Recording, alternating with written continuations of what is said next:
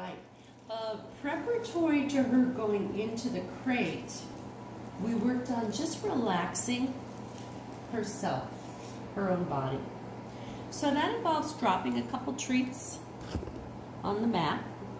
Good girl. And I just take a deep breath.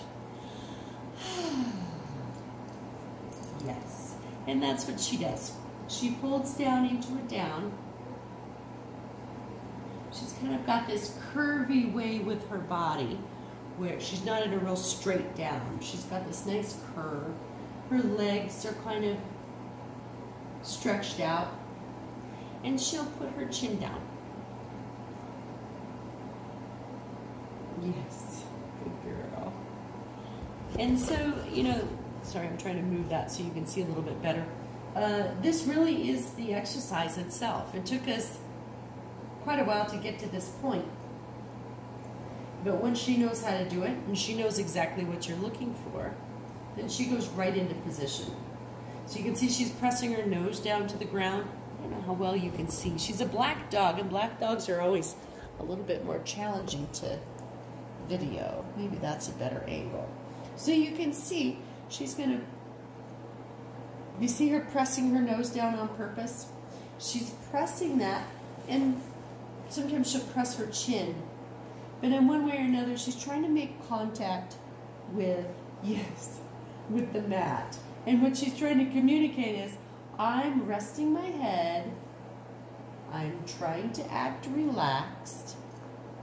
Yes, and there goes the nose.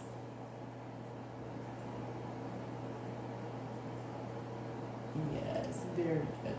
So let me show you that from this other angle again. So I'm going to give her some treats and toss her off the mat. Here you go, girl. Go get it.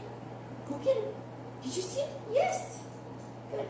So when you start this out with her, yes, I just drop a couple treats on the mat. She knows what game we're playing, and she's going to automatically put her, yes, start putting her nose down or put her jaw down on the ground.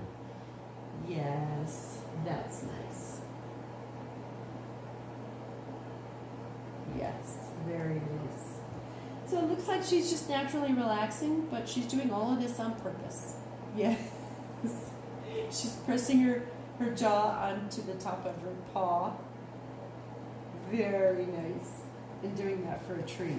So the point of this exercise is that when they start to relax and do these body positions on cue,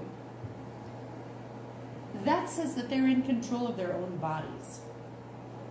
And so because she can imitate how it looks to be relaxed, she really can make herself feel that relaxed. So that's and that's what you're looking for in the crate. Is this comfort, this relaxation in the crate? Yes. So we started out with this mat. So when you take this home, take her home, I would start out with a little bit of mat work. Just put out the mat, take a deep breath, and just have her practice this lying down, putting her nose to the ground, or her jaw to the ground.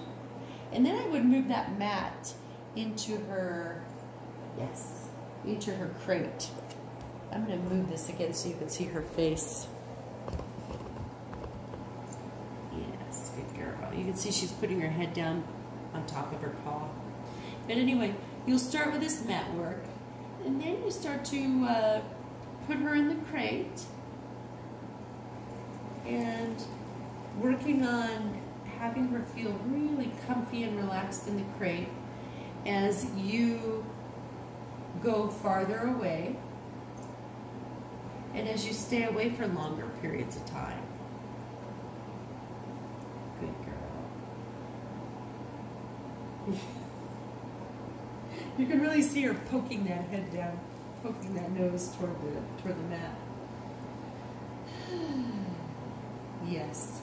So remember, the cue for her relaxing, you can't really look at her and be like, Kia, relax. But you can take a deep breath.